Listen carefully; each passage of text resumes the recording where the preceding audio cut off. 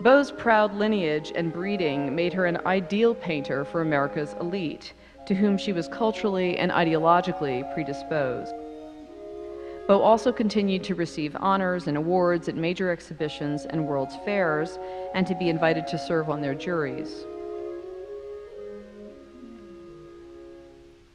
Yet there was one city and institution with which Beaux enjoyed a particularly long and fruitful relationship: Philadelphia's Pennsylvania Academy of the Fine Arts.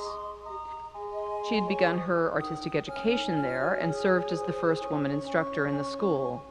She was also a frequent exhibitor and prize winner in the Academy's annual exhibitions, where her work was typically given pride of place alongside Sargent and other leading artists of the day.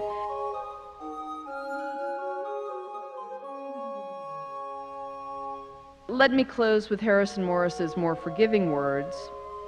There was indeed a sort of halo around Miss Beaux and her work.